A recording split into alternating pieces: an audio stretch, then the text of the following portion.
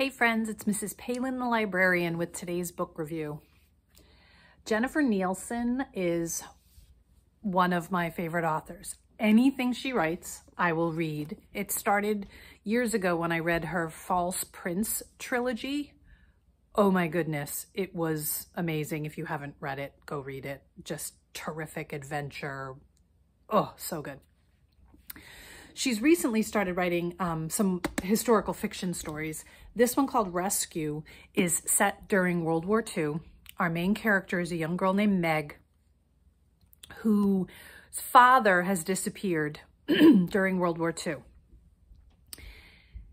So she's alone with her mother and I believe her grandmother. And a British spy gets wounded and is hiding out in her barn in France.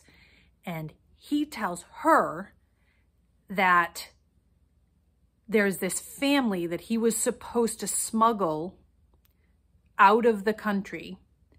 And in exchange for their safety, her dad would be released. Okay? But the guy's sick and he can't smuggle those people out of the country. So she has to do it. So she's going to lead them out to save her dad. It is exciting, page-turning, terrific historical fiction where you learn about World War II and who's fighting what side and why, and the people that are, victims of this war because of their belief systems.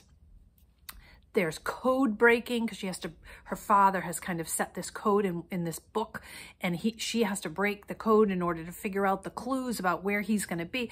Oh my goodness. It was terrific. Kids are going to eat this up. Although it looks kind of big, it wasn't super heavy. I think kids are going to adore this one. Rescue by Jennifer Nielsen. Read it, get it, share it. See you soon.